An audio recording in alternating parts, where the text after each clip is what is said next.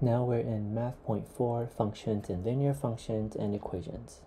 So in math, there are these three kinds of graph that you will see for the SAT.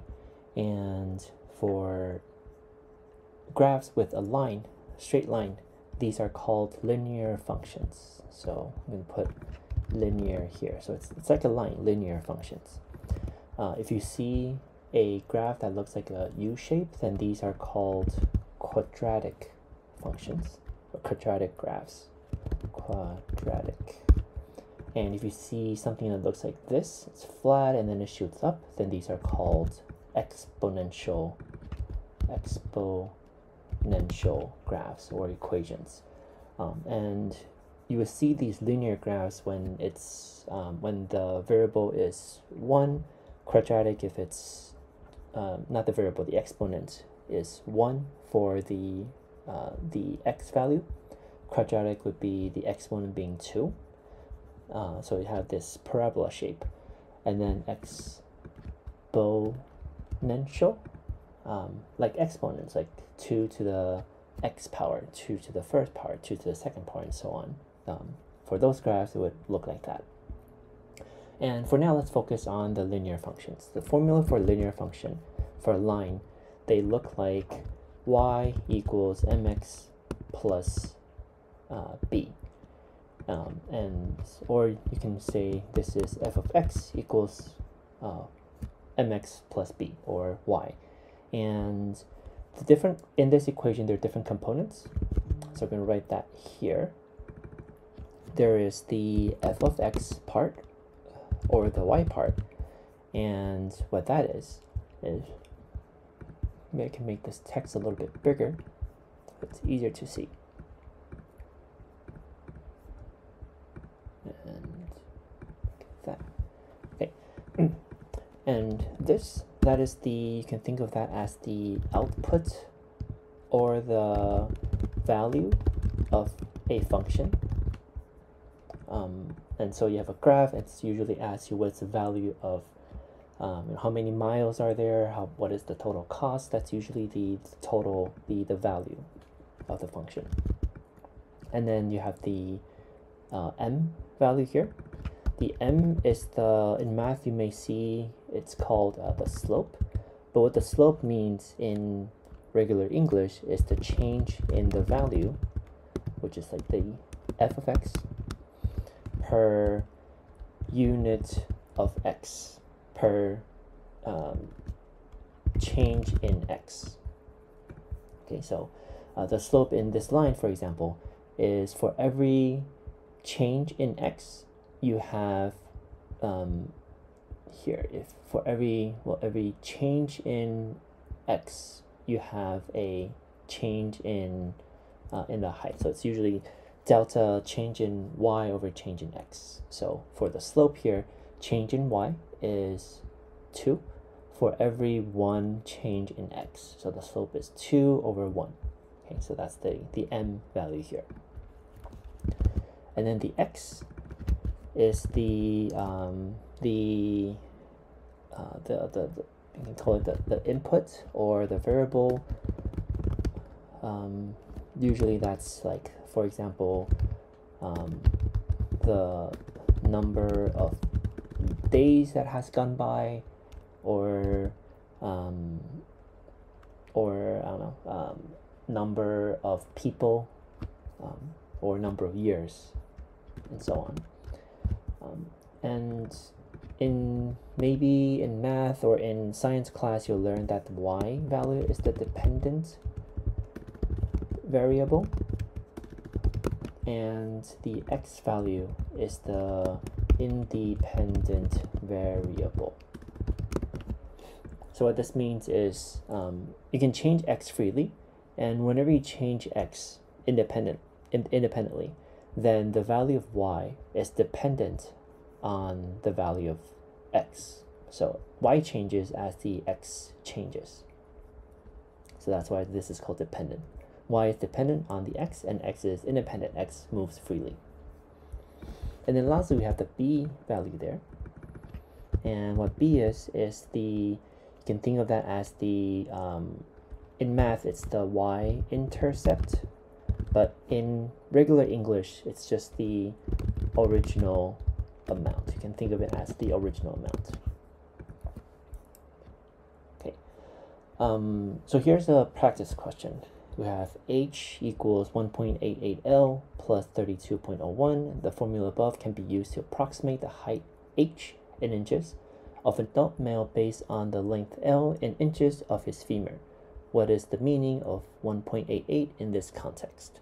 Here we have 1.88, that's over here. Okay, and this is the m value here. M is the slope. That's how much the change in the value of h based on every per change in x. So in this case, it's per change in L. So what that means is, and if this is new to you, then we can graph it here. But here we'll use y and x for the graph. L plus 32.01. And see this line very far on the top left corner, so we're going to drag this down a little bit. It looks like that. Okay, so what this means is, and we're going to zoom in a little bit here.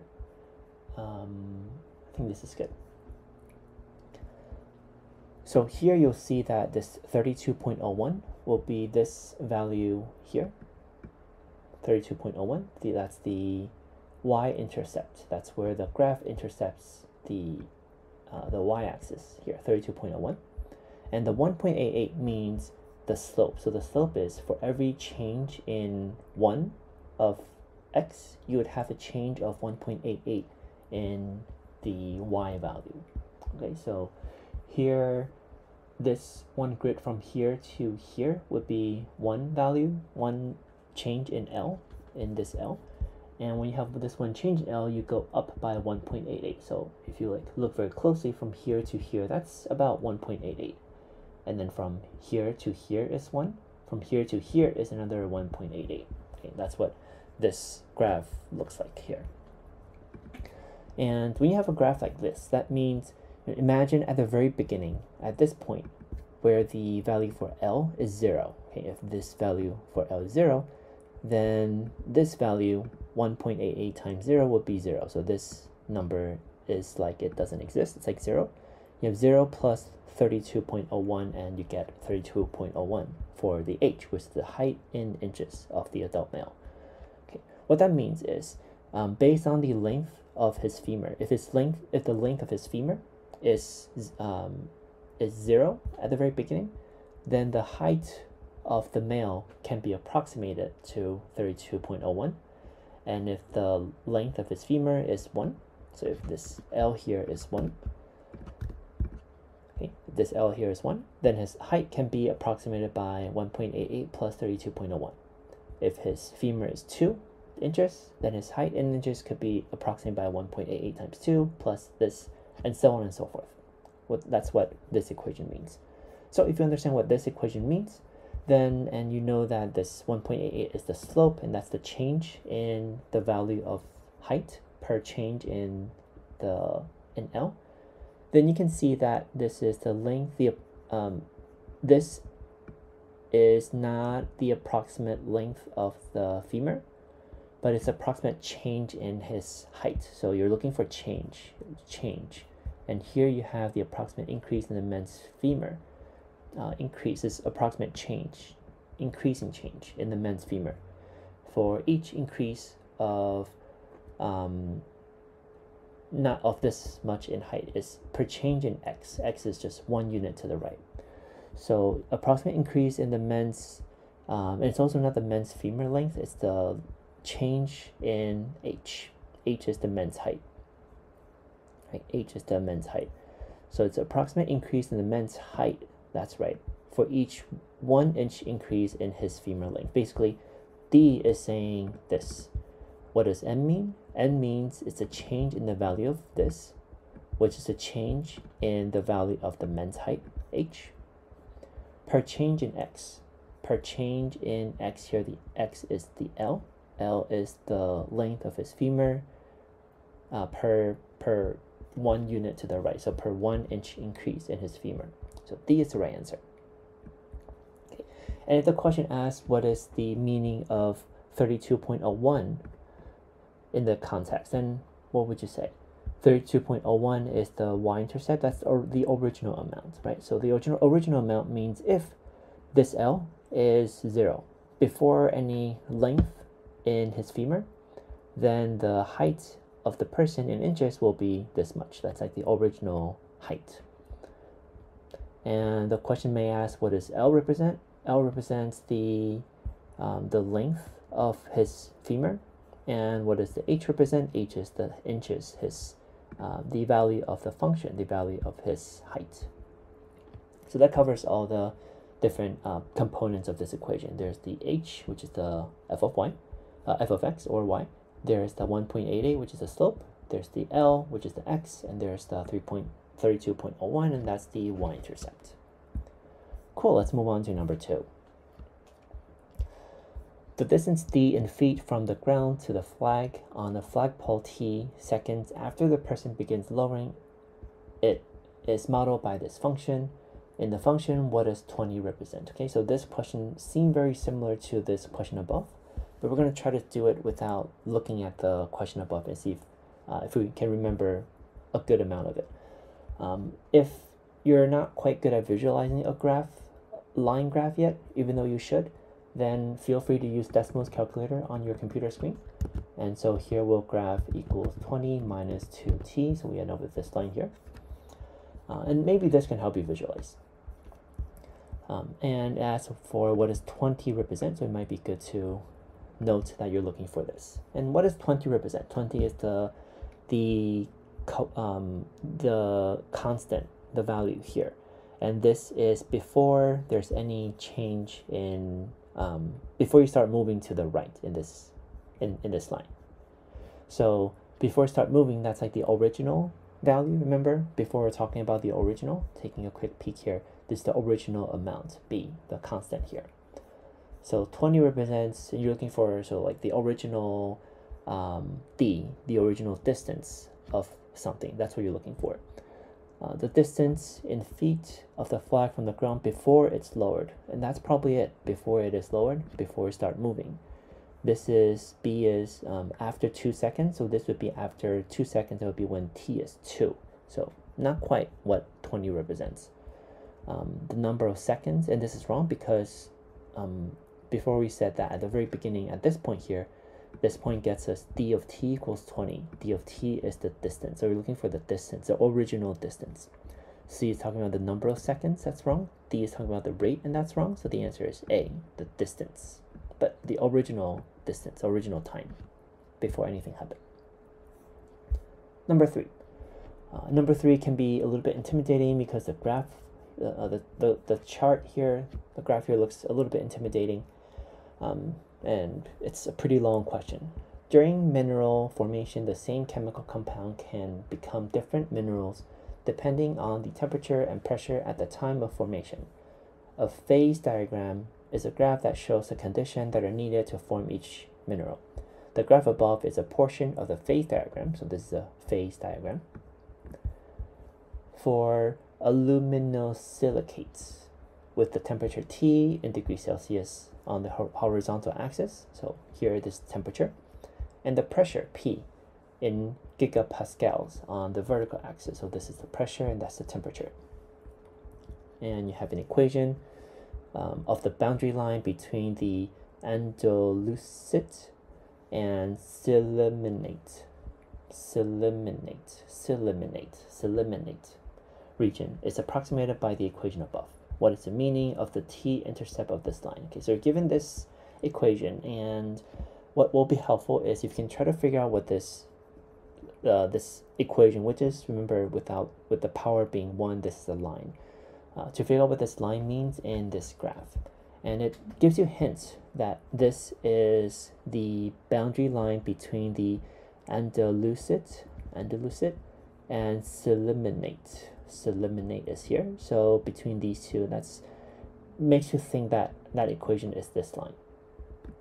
Okay, and indeed it is. If you're not sure you want to visualize it, you can graph that.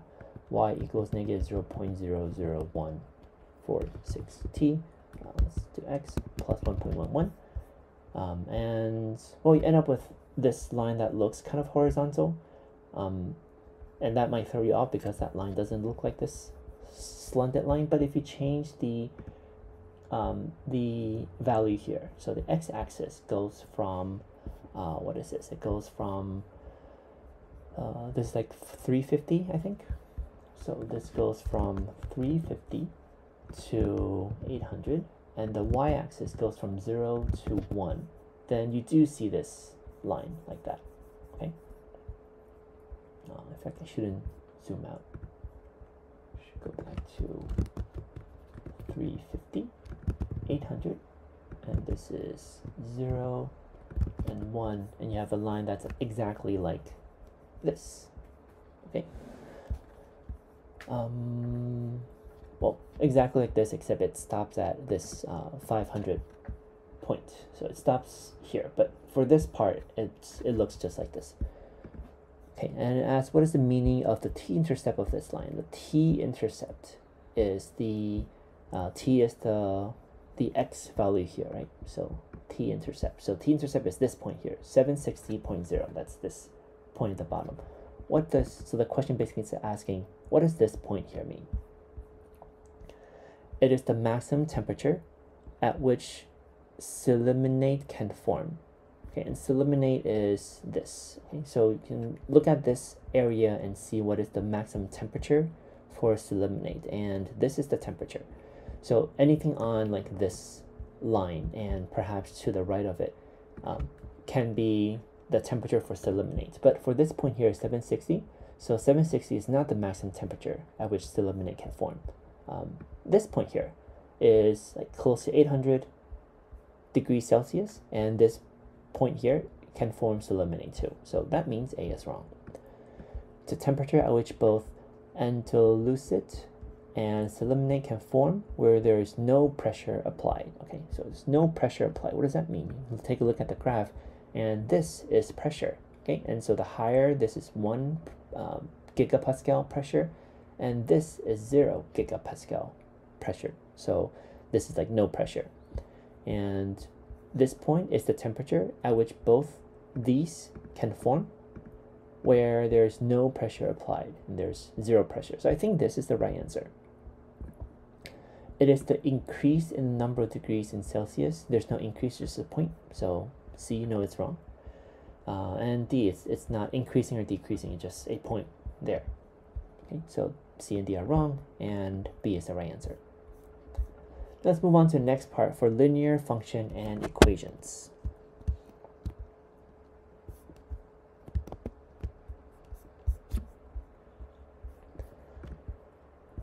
And a line equation like this. Line equation has, or like x plus 1, 2x minus 2, or two line equations. They have 0 solution when the equation, so let me change this here. There should be 2 linear equations have, okay, let's cross that out. 2 linear equations have 0 solution when the equation simplifies to, I'll just tell you this, and I'll explain later why it's maybe not be important for you to remember the detail here. When the equation can simplify to 0 equals to a number, and there's 1 solution when the equation simplifies to x equals to something, x being the variable x, and infinitely many number solution when the equation simplifies to something that looks like 0 equals to 0. Okay. What this means is 0 equals to a number, but the number is not 0, and this is, it simplifies to 0. Let me give you an example. So here we have x minus 1 equals 2x minus 2, and you're trying to find how many solutions are there for x. And if you try to simplify by, let's say, subtracting x on both sides, then in this equation you end up with negative 1 equals x minus 2. And if you go ahead and add 2 on both sides, you would end up with nothing here, and 1 equals x. Okay, 1 equals x looks like this, x equals something. So that means this equation here has 1 solution. Okay, let's take a look at this next one. X plus 1 equals x minus 1. if you try to simplify this by subtracting x on both sides, you end up with 1 equals -1. Okay? And then you can simplify that by subtracting 1 or add 1 on both sides. Let's say add 1 on both sides, you end up with 2 equals 0. Okay, 2 equals 0 looks like this. 0 equals to a number. So that means in this equation there are no solution. And just let's pick number 5 here as an example. This simplifies. If you distribute, this becomes 2x minus 2 equals 2x minus 2. You can divide, cross out the 2x on both sides, subtract 2x on both sides, add 2 on both sides. This would end up with 0 equals 0, which is this, and so this has infinitely many number of solutions. Okay, and this is the math way to do it. However, now that you're given a calculator, Desmos, it's not that important for you to know the details, for you to know these rules. Maybe if you want to just use a calculator, what you could do is you could type in the expression of the left and the right. So what that means is on the left we have x minus 1. On the right we have 2x minus 2. Okay, and we're gonna have to like zoom out a bit here. Just by looking at it, the number of solution, how many solutions there are, means how many times these two graphs intersect each other. So just by looking at it, you kind of know that there's one solution because they cross each other once, so the answer is 1. Now, looking at the second part, x plus 1 and x minus 1, you end up with 2 parallel lines. It doesn't seem like they're crossing each other, so this means they don't cross each other, so there's 0 solution. For this one, just to show how it looks like, 2x minus 1, and here 2x minus 2. You only see a line because they overlap each other. If you hide the blue, you see the red. And by overlapping with each other, then every single point on this line works for both the red line and the blue line. So that's why there are infinitely many number of solutions. Okay, so if you want to do the math way, you simplify the equation and see if you end up with one of these. And whatever you end up with, then it's either 0 solution, 1 solution, or infinitely many. If you have a quadratic function, like x squared or something, it's the same idea. You ultimately want to see if it equals to 0 equals a number, x equals something, or 0 equals to 0. And it's one of these three. However, if that's too much to remember, then don't sweat it. Just type in the equation into a Desmos calculator and you get the answer right away. Okay, so go ahead and do 3, 4, and 6, 7.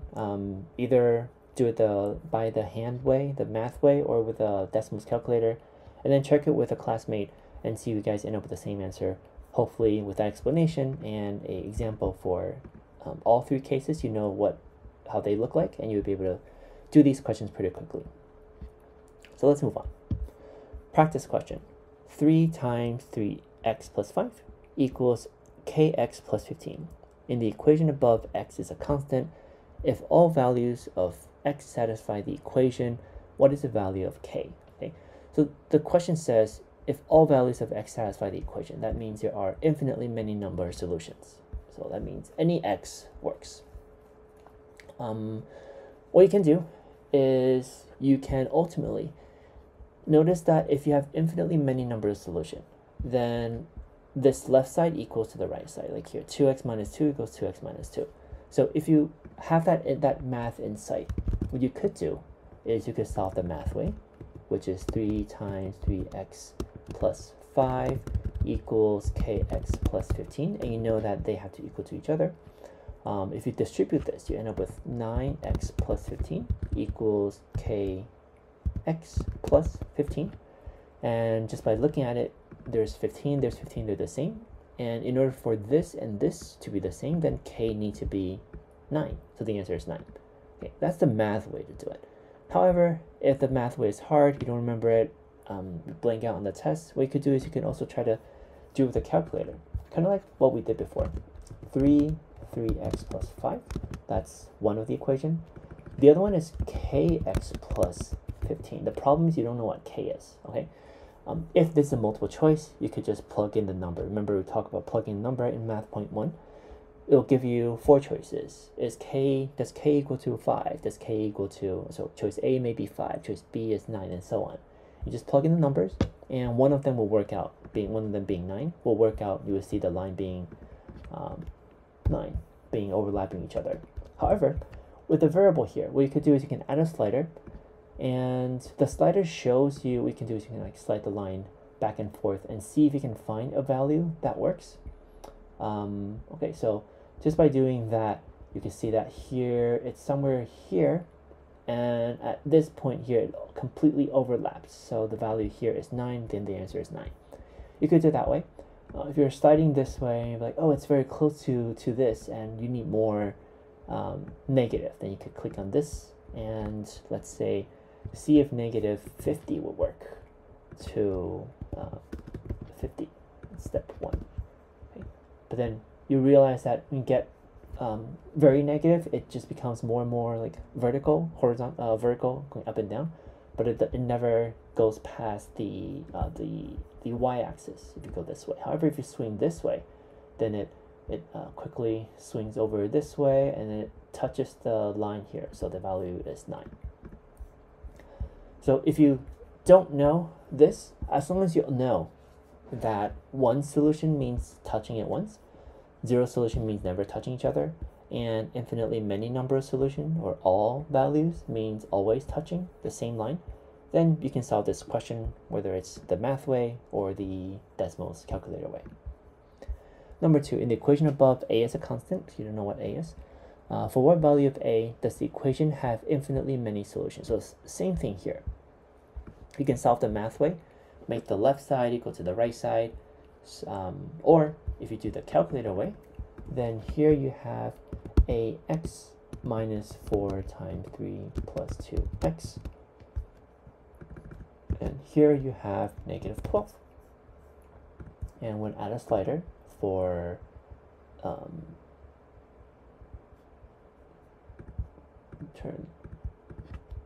this is y equals negative 12, and that's like that line there. So this slider will help you figure out what the right value is, and when you swing around, you notice that it kind of hits the horizontal line right here, and the value is 8, so the answer is 8. But if you're, so that is if you're not, even if you're not given any of the choices. Since you're given these choices, what you could do is you can just type in the numbers here. So does negative 8 work? Is choice A right? It's not, they're not the same line, but the number 8 works. They lie on the same line, so the answer is D. See how easy it is if you have a calculator or if you do plug and check? Let's move on to number 3. In the system equation above, a is a constant if the system equation has no solution. Remember, no solution means that they never touch each other, so the two lines are parallel. What is the value of a? And let's just do it with a calculator. A 2x plus 1, and then the other one is y equals ax minus 8, and we're going to try each value here. We're going to see if negative 1 over 2 is the right answer, and they're not. They don't overlap each other. Is 0 choice B the right answer? No, it's not. Is choice C the right answer? No, it's not. Is choice D the right answer? Yes, it is, because they are parallel and they don't touch each other, so they have no solution. The answer is D. Let's see, we'll do, no, I think these questions are straightforward enough, so go ahead and do the rest, 4, 5, 6, and 7. Check the answer with a classmate and see if you guys get how to do these kind of having infinitely many number solution or no solution kind of question. Should be pretty easy, hopefully. Now, the last section of Math.4 is composite function. And composite function basically means having more than one function, kind of like one wrapping around the other. So starting with, let's say if you have a g of x, a function g of x equals x plus 1. Then when x is 0, what is the value of g of x? And hopefully that's pretty straightforward. you plug in 0 into the x value, so 0 plus 1 equals 1. You plug in 1 into x here, so 1 plus 1 equals 2 for x equals 1. When x equals 5, then 5 plus 1 equals 6. Basically, for whatever the value of x, you end up with x and then you add 1 to it. So 10, you add 1 to it, you end up with 11. And that's just regular function. Composite function means you have like something like this, where you have f of g of x. And let's say if g of x equals 2x. F of g of x, in math, it's kind of like parentheses, and you start from the middle, so from the inside. So you first find what g of x is, and then you find what f of g of x is after you get the value for g of x. So what that means is, looking at this, g of 0 is 1, so f of g of 0 means you get the 1, and then you try to see what f of 1 is, and f of x is 2x given here, so f of g of x will then be 2. And if you have f of g of 1 here, then you find g of x first, which is 1 plus 1 equals 2, and then f of x, it's 2 times 2, so that's 4. And by now, maybe you would see that it's pretty straightforward. You solve the inside and then you solve the outside. So once you solve the inside, you notice that f of x is just doubling the value of the x. So if the value of x, the inside here, g of x, is 6, then this would be 12. If this is 11, this would be 22. Okay, we'll do a few chapter practices here, and then we'll have you do the rest. In the xy plane, line L has a slope of 2. Okay, so it's slanted with a slope of 2. If line K is perpendicular to line L, which is the following, could be an equation for line K. So in this question, line L has a slope of 2, but you don't know what the y-intercept is. You only know that it's it has a slope of 2. So it's y equals 2x, and then maybe it's minus 8, maybe it's plus something, you don't know. And there's a line K perpendicular to line L, and you're trying to find the equation, a possible equation to line K. So basically you're looking for an equation that is perpendicular to this original line. And here's one thing that you need to know about the properties of lines and slopes, and that is, if you have two lines that are parallel lines, then they have the same slope. If you have two perpendicular lines, then their slopes are the opposite, the negative reciprocal of each other. What that means is, if I have line L being the slope of 2, okay, then the slope of this other equation, line K, will be the negative. So make that negative. Reciprocal means adding like 1 over to this number. Or if it's a fraction, then you like flip the top and bottom. So 2 becomes 1 over 2, and then negative of it. So negative 1 over 2. This would be the slope of the new line. Which of the following could be the equation of line K? And the only thing you know is that line K needs the slope. You don't know what the plus b. You don't know what this plus b value is. This could be minus a value or plus a value. You don't know. However, simply knowing the slope of this line is enough, probably, for you to solve this question. And you can go ahead and do it the math way and find the mx plus b, find the m in all these equations. Or we'll do it the calculator way for now. Minus 5y equals 20. You have a line here. The calculator cannot plot chained equations. Oh, I typed something wrong here. This should be minus 5y. Okay, so you have a line here, and by zooming in, let me see if you can see it this way. From here to here, this point is negative 2, 0, and once you move 2 units down and 1 unit to the right here, this is 1, 2. So from here to here, there's a negative 2 over 1. And so this line has a slope of -2 for this one, slope of -2. And that's not what you're looking for. You're looking for a slope of -1 over 2.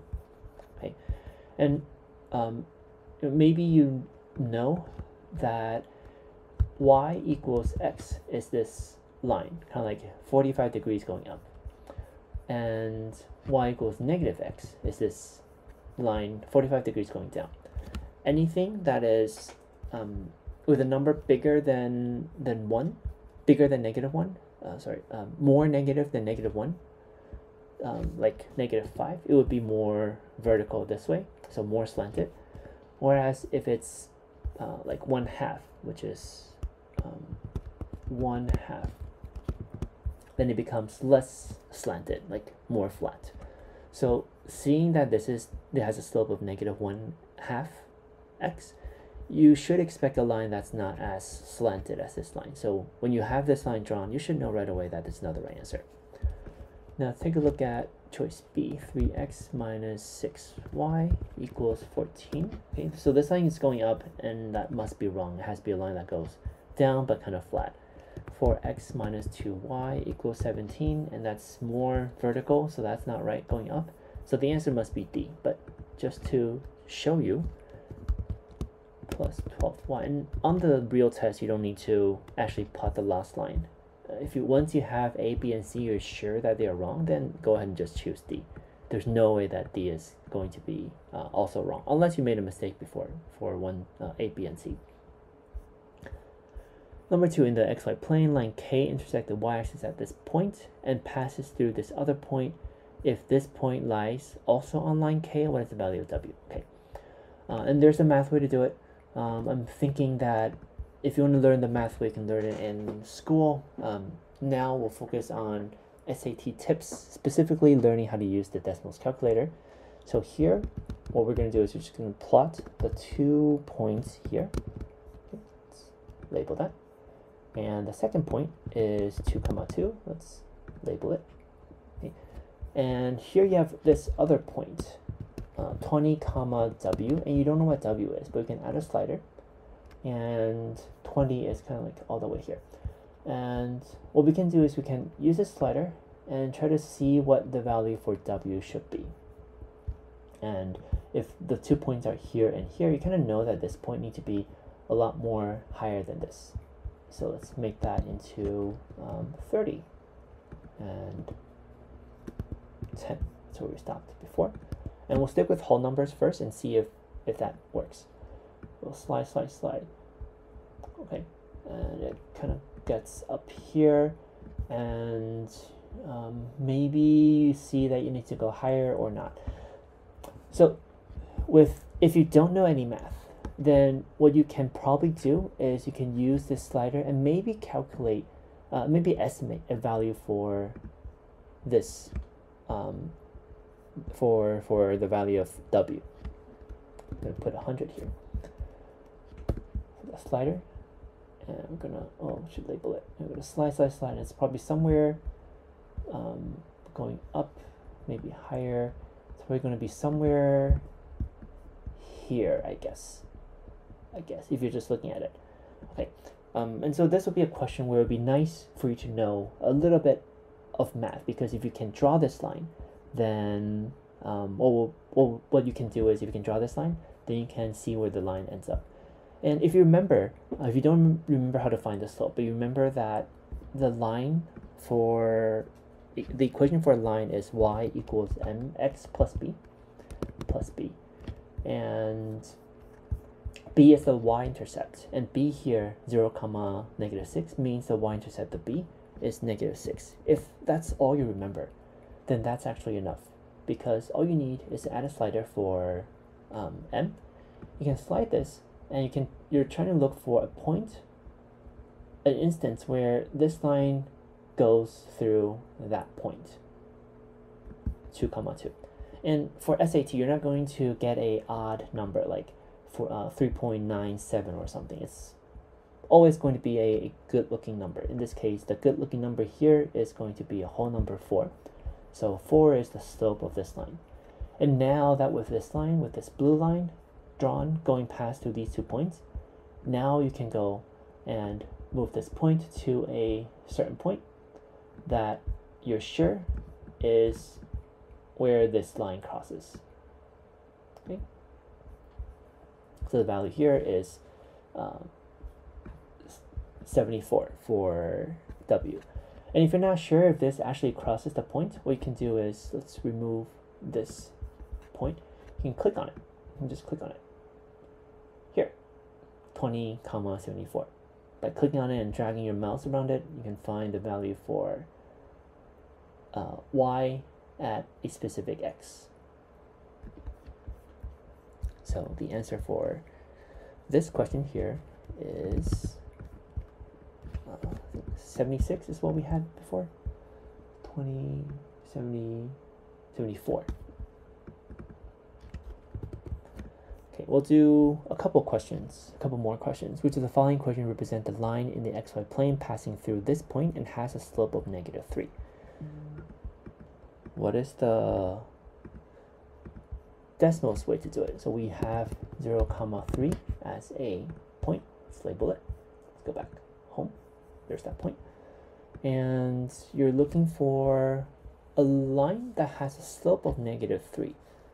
So it's going to be y equals -3 because the coefficient, the m, is the slope, plus some kind of b that you don't know. Let's add a slider.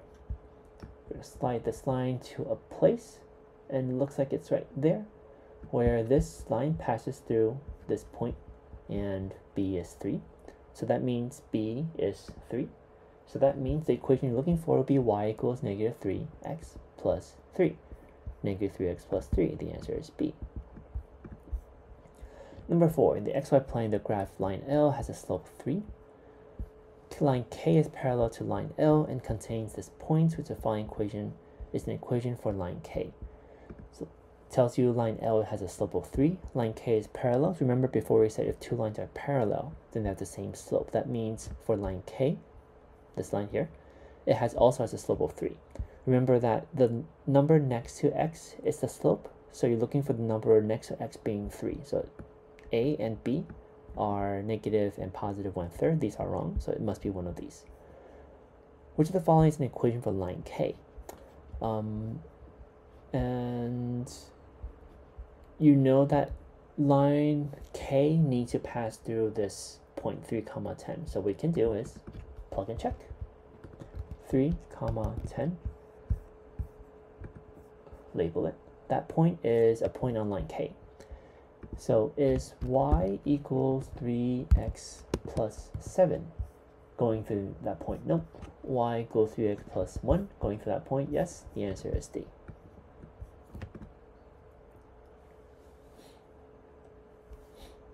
Could you have plotted this in the beginning? Maybe. Let's take a look at choices A and B. If you don't know anything about slopes, y equals -1/3 x plus 11. Okay, so this line goes to this point here. Y equals 1/3 x plus 9. This line also goes to this point.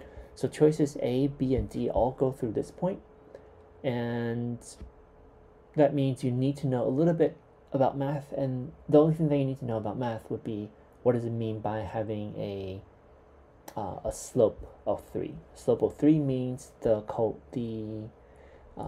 number next to the x has to be 3.